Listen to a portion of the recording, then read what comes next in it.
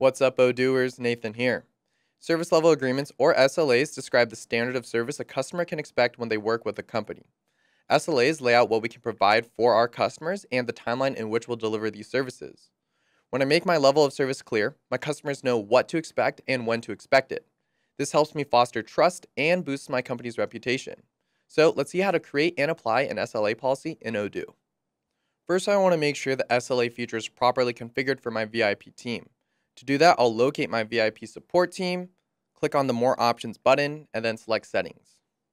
Next, I'm going to scroll down to the Performance section, and I want to make sure that the checkbox next to the SLA Policies feature is ticked.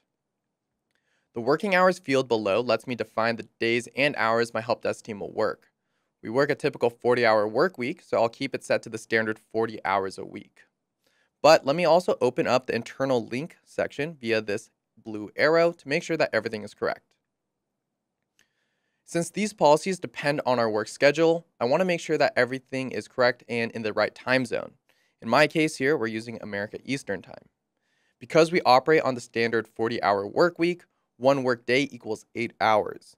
The average hour per day feature right here is great if you have contractors working part-time or non-standard schedules, factoring in weekends or days that are shorter than 8 hours.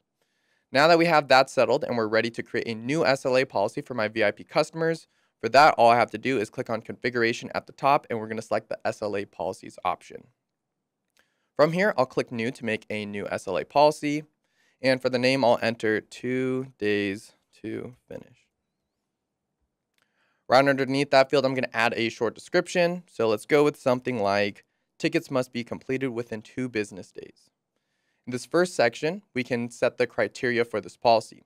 I want to select my VIP support team for the Helpdesk team.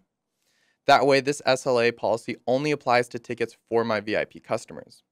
I'll leave the priority and tags field blank because I want this SLA policy to apply to all VIP support tickets, no matter their priority or tags. I'll also leave the customers field blank. Those fields are helpful though if you want a policy to apply to specific customers.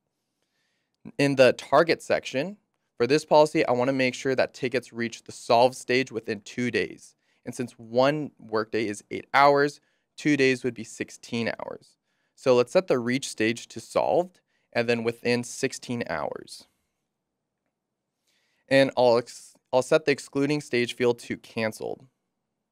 So Odoo doesn't apply this SLA to canceled tickets. Great, we've created an SLA policy and applied it to our VIP support team.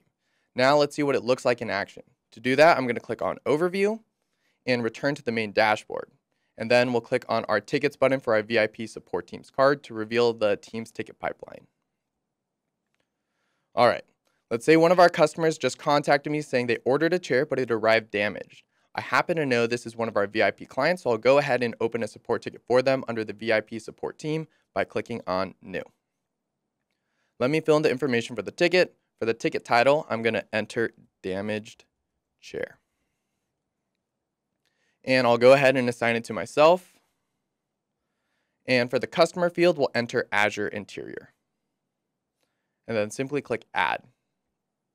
Once I add this ticket, I can click the Kanban card to open it. And we can see that Odoo has applied the 2 days to finish SLA policy tag. And the ticket has the SLA deadline based on the number of working days. The deadline here is based off of what we set in the previous setting. So if the deadline passes and the ticket is not closed, the SLA policy tag will turn red. If I click back to the VIP support ticket pipeline via the breadcrumbs here, I can see that the SLA ticket deadline on the ticket card as well. And if I click back to the Helpdesk overview,